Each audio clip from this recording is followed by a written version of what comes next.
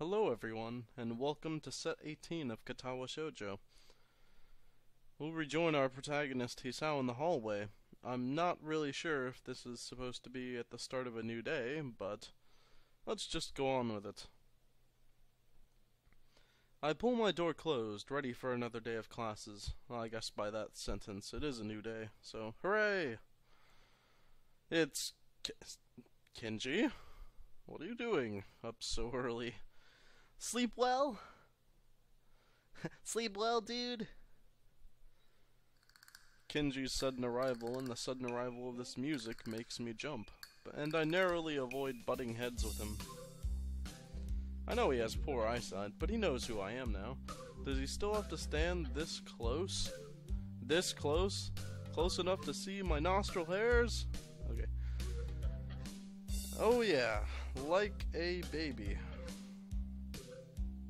Damn, why do people say that? Have you ever heard a baby sleep? They scream all night, every night. They won't even let me finish a sentence, man. Well, there goes my restful state. I have to remember to never use figures of speech with Kenji, because apparently he can't understand shit.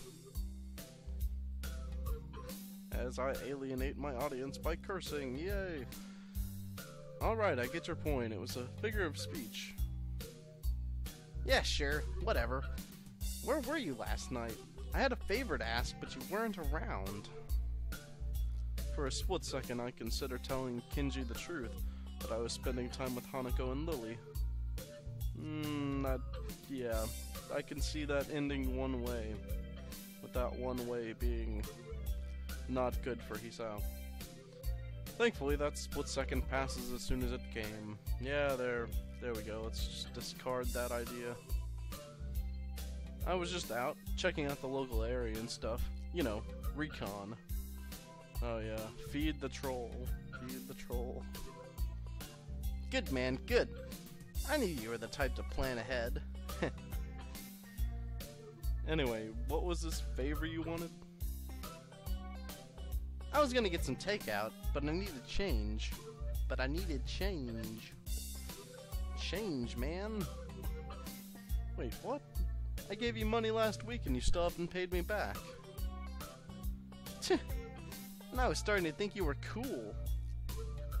Kenji fishes around in his pocket and produces his wallet. As he counts out the 400 yen he owes me, I clearly see at least two 10,000 yen notes. Lies. Damned lies. And statistics. Hey, what the hell? Why are you borrowing money off me when you've got that much cash? Kenji hisses a little, realizing that he's been had. Hiss. Get off my case, man. It's bad luck to break a big note for anything less than half its value. It's the tycoon's rule. Why do you have the note to begin with? Last night's dinner is gonna cost me 7 years of bad luck. 7 years! Don't you think that's enough cause to help someone out? I'd get a shorter sentence if I just stole the stuff. My common sense screams at me to say something to him, but thankfully I restrained myself. Arguing a point like this with Kenji will just lead to further and more complicated discussions about life, the universe, and everything. Yeah, I guess you're right. Maybe you should plan these things a little better. Yeah, man, I know. But I've just got so much stuff to do, it's hard. And you're never around anymore, so I'm on my own. We're supposed to be brothers in brotherhood, remember? Wait, who said this? Who said I'm your brother? Yeah, I got you. Global conspiracy and such. I'll keep my ear to the ground. Kenji draws close enough for me to get a clear whiff of his garlic-tainted breath. Ugh. You'd better, man. You're already spending less time here. That's the first thing they do. They'll split us up. Divide and conquer. Sun Tzu said that. Roger that. Now I've got to be going to class. You coming? Nah, I'm tired.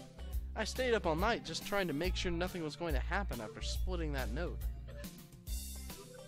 As rational as ever, I see. Whatever. Night. Kenji scurries back into his room and I hear him throwing his locks as I walk down the hallway. Okay, Mr. Troll. I'm out of here. It's Mutou. And that is why some people can't roll their tongues, or why their second toe is longer than their big toe. This sounds like a very riveting discussion. Mutou beams a Mutou beams a half-moon smile at us, obviously proud of his explanation of recessive genes. So I guess we're talking about genetics. Duh. However, no matter how impressed he is at the science that defines who we are, the classroom seems to be reduced to a stupor. Why is it that bad of an explanation? Why is it that a bad explanation can make even the most interesting things seem worthless? I can see Mutou deflate as he realizes, God, why can't I talk right? Why can't I talk good, man? I can see Mutou deflate as he realizes that nothing he has said in the past half hour has sunk in. Whispered conversations start to break the silence like an avalanche. The noise level in the class starts to rise. Defeated, Mutou identifies some questions from the textbook and sets to clearing off the blackboard. Almost as if expected, Hanako packs up her things and leaves as soon as people start talking and laughing amongst themselves. Man, it seems like we're getting some kind of ambient noise. Not sure. The initial shock of seeing someone play so blatantly truant has started to fade, but it doesn't stop me from wondering. Is she leaving because she doesn't want people to speak to her, or is it just the thought of people around her shattering her peace?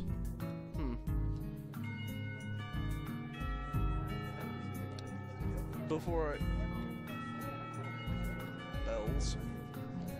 I can think about the topic any further, the lunch bells ring. I wonder if she was simply taking the opportunity to leave early. Maybe.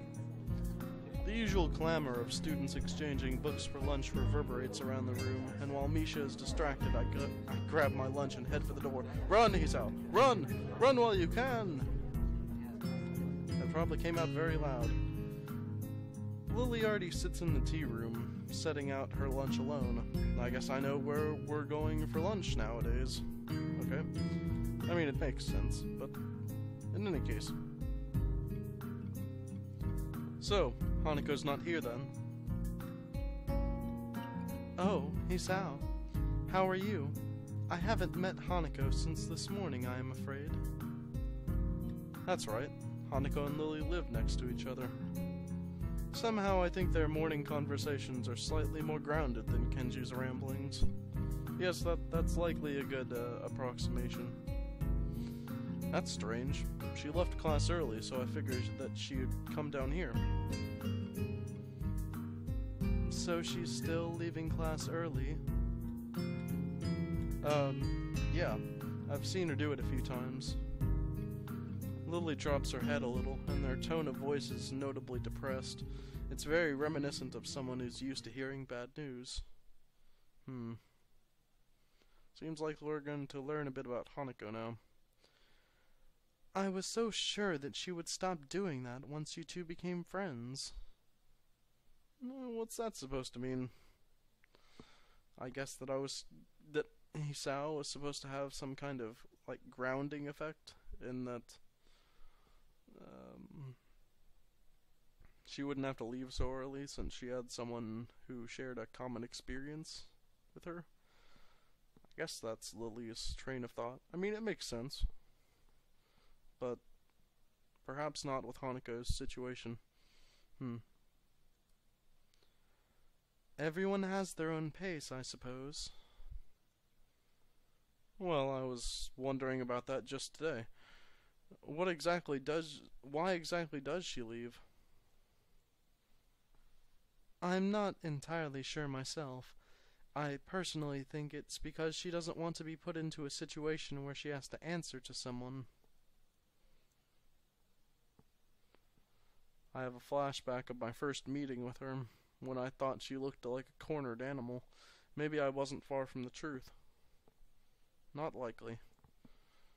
But she seems fine with talking to you, and with me, a bit. It's a little more complex than that. I imagine that the first thing most people ask her about is her scars, and what happened. She rarely talks about it with me, but I can tell she doesn't like to remember whatever happened back then. Well, that seems pretty logical, especially for someone as shy and reserved as Hanako. Leaving class and running away from discussion is her preemptive strike, if you will. Huh. So then how does that explain her talking to me? You said it yourself at breakfast. You tried to ignore her scars. Once she saw that you weren't going to ask her about that, she opened herself up to you. I suppose, socially, you mean. She really hasn't opened up personally, but that is completely understandable. I guess you're right. Maybe. I don't know. You do know her better than I, so I'll take your word for it. I wouldn't worry about that. I'm sure you'll come to know her as well as I do soon enough. Well, that seems a bit presumptuous, but maybe. I welcome the prospect of her having a new friend, and the two of you have such similar interests. Library. Library for the win. Well, I hardly count reading as a team sport. It is good to have company, though. That's my point. Hanako is still an average person at heart. She also wants company at times like that. Huh. I see. I think. To be honest, both of you still confuse me a little. Well, imagine that. Girls confusing a boy.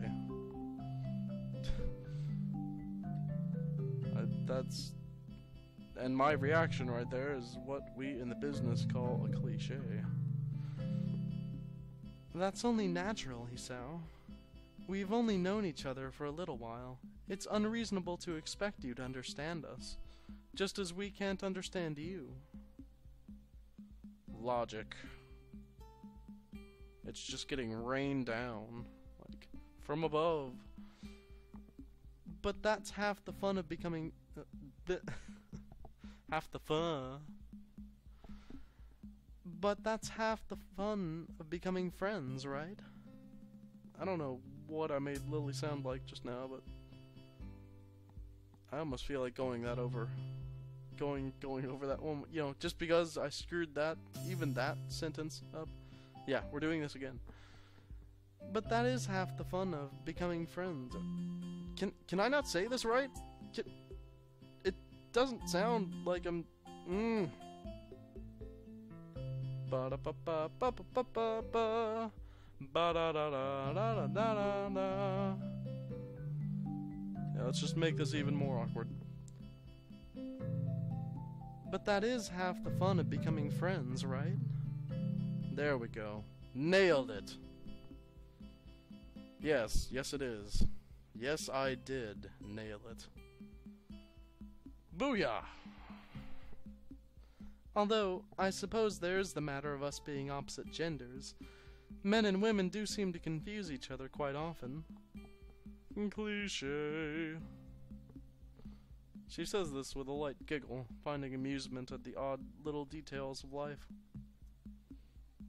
I hope you don't mind, but I'm going to start eating. No, go ahead. I think I'll eat something too. I've got some books I want to drop back at the library before classes start, so I'd better get a move on. You'll probably find Hanako there as well. If you do see her, can you tell her to stop by my room later tonight? I'd like to talk to her. You're not coming? Unfortunately, I have a class representatives meeting later, so I'll be gone as soon as I've finished my lunch. Oh, well, that's unfortunate. And a bit, or well, no. Okay then. If I don't see her in the library, then I'll tell her in class. I'm sure she'll be back after lunch. Hopefully. We fall silent as we start to eat, and I take a second to reflect on our conversation. I've always thought that Hanako's shyness was simply due to her being self-conscious about her scars. But that's a pretty superficial way of looking at her. You don't say. I tabbed, damn it! And you could actually see it this time. Fail. Just when I thought I was starting to see through the fog of Lilly and Hanako, I realized that I'm more lost than when I started. But at least you've started walking blindly out into the fog. That's the important part, right? Moving forward. Or hopefully forward. Moving at all. Lilly quickly finishes her lunch, acutely aware of her meeting. I don't blame her. Shizune is most likely going to be there, and I doubt she wants to give her the satisfaction of another argument. I must be off. Same time tomorrow. Same time, same channel. Same Lilly. Same Lilly time. Same Lilly channel. I'd better head off too. I don't want to risk being late. For a very important date. Lilly smiles gently, picks up her cane, and walks out into the hall. As I talk in this strange voice. As I look at this strange picture, I turn my back on Lilly as we head in opposite directions. Yeah. For some reason, I find myself hoping she doesn't get into another fight with Shizune, especially since I won't be there to break it up. That's probably what Hisao wanted to finish that sentence with. As much as I like Lilly, Shizune and Misha have been pretty instrumental in helping me adjust, even if half our conversations are thinly veiled recruitment attempts. Then again, I barely know either of them. Maybe they were previously leaders of some kind of secret society, but their love for each other drove them apart.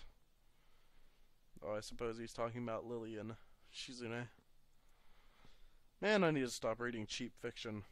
It's rotting my brain. Either that or I've got to move away from Kenji and his bad influence. Both. You need to do both. It's sad that I can't tell the two apart anymore. It's all Kenji's fault. I slide my books down the return chute, and they crash into the cart with a pleasant thud. One of them probably hit Yuko or something, given her luck. Yep. Or something happened. Yuko, however, doesn't seem as impressed as I. Hisao, you scared me. Sorry, I thought you'd be used to that by now. Or is the literacy level here so low that nobody borrows any books? That's a rather blunt thing to say. Huh? No, I think everyone here can read fine. Yeah, never mind. Worst joke ever. Sorry. Worst impression ever. There are some battles that you can never win. Trying to explain jokes is one of them. My dad taught me that the hard way. Say, Yuko, have you seen Hanako around? She left class early, but she wasn't in her usual hiding place. I think I saw her sneak in before lunch. Oh, I'm not supposed to tell anyone that. Fail. I just told you that I saw her leave. No need to stress out. Oh, of course. She's probably in the back. Thanks. Get any new books? Get any new books recently? No, sorry. I'll let you know when we do, though. Okay. If there's one thing I know about the librarians, part-time or otherwise, it's that they appreciate people who take an genuine interest in their work. I suppose I do, then. I walk the now familiar path to Hanako's reading nook, as the camera slowly pans over and stops, picking out a few titles along the way. Sometimes I find it hard to discover a book that will interest me among the shelves. An author's name and a two-word title doesn't mean much in a sea of similar words. For that reason, I sometimes reread books that I read in the past. Better to bet on the favorite than a new runner. An unfamiliar title from a familiar author peeks out amongst the spines of its neighbors, so I remove it from the shelf. At least I'm not going over old material. As expected, Hanako sits on her beanbag, buried deep in a cover of Dance, Dance, Dance. Dance. Hi, Hanako. How's it going? And someone's calling me. I'm sorry, folks. Pause. And we're back. There we go. Okay, everything is recording again now. Yay! I'm sorry about that, folks. That was a very long phone call I just had to take, so I apologize. Who knows, maybe I'll just start a new part here. I don't really know myself. Okay. Hi, Hanako. How's it going?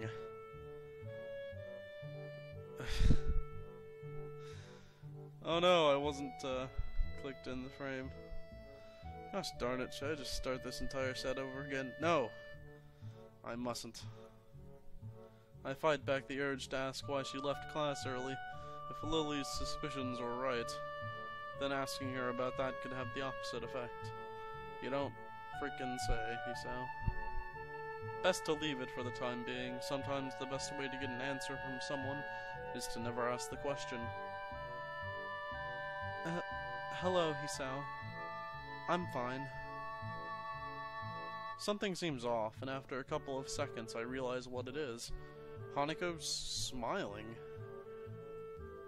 She looks as if she's pleased to see me. It's a nice change from the usual instinctively frightened reaction, and something I hope I can see more of as we get to know each other better. Good to hear. How's that book? I've heard it's a trip. It's good, I think.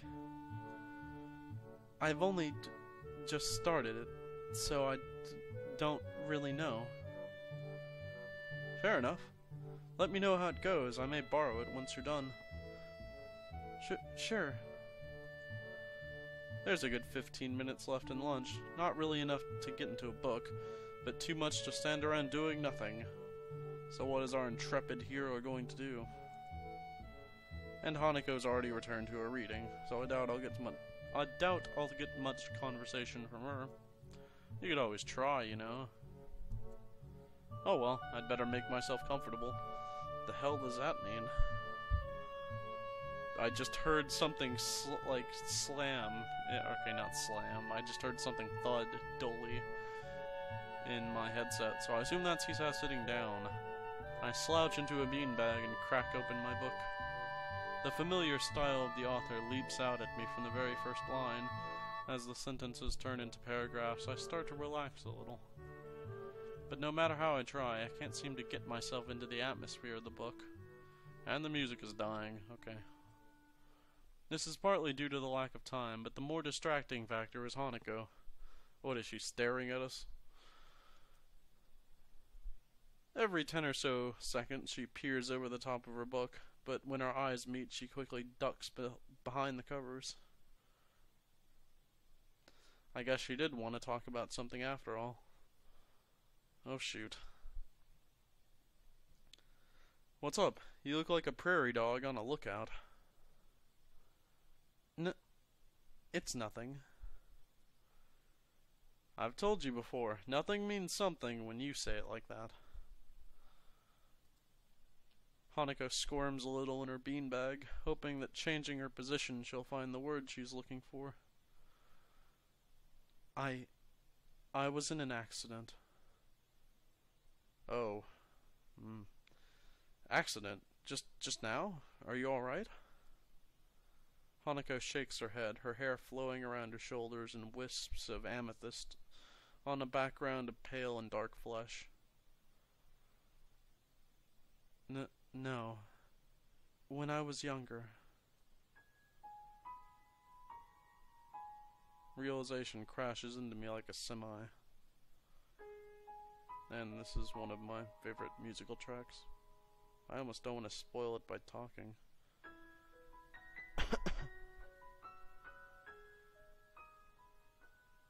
I'll just let the light piano take over. When I was... It's alright, Hanako.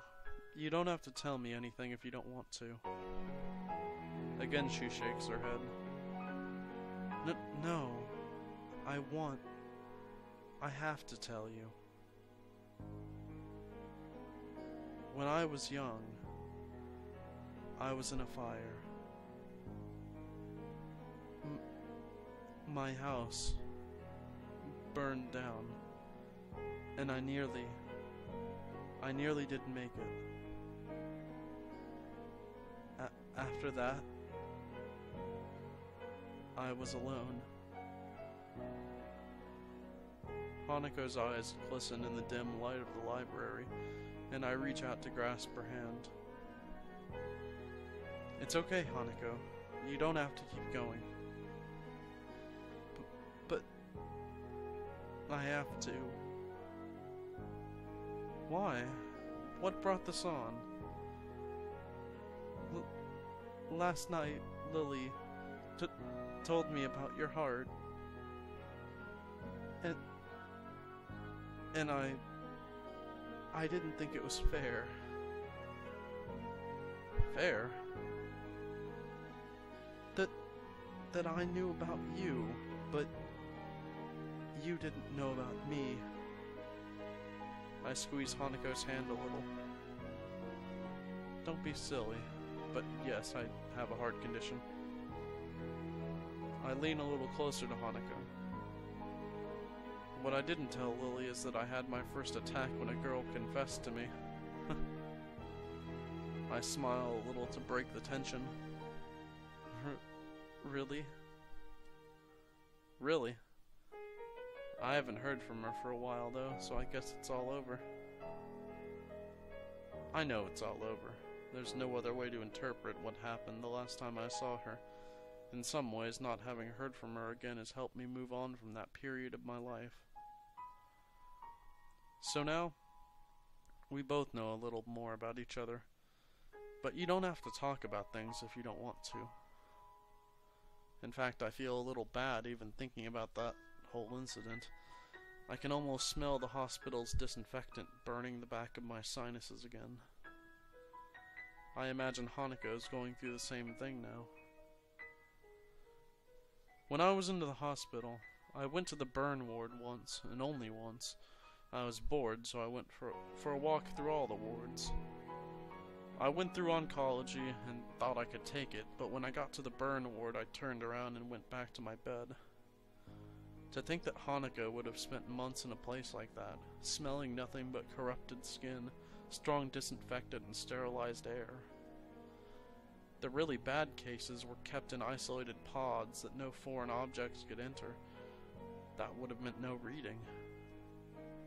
I would have gone insane if I didn't have any books in the hospital. And she said she was alone. Did her parents die? I'll have to ask Lilly about it. I can imagine myself saying something dumb and unintentionally. Thank you, Hisao. I haven't told many people about this.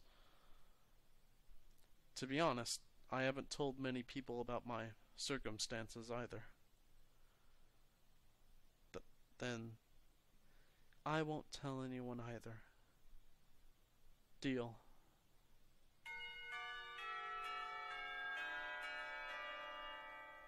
I change my grip on Hanako's hand into a handshake as the warning bells chime through the window.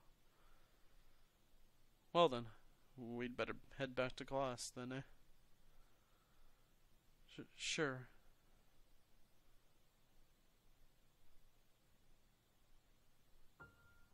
Oh no!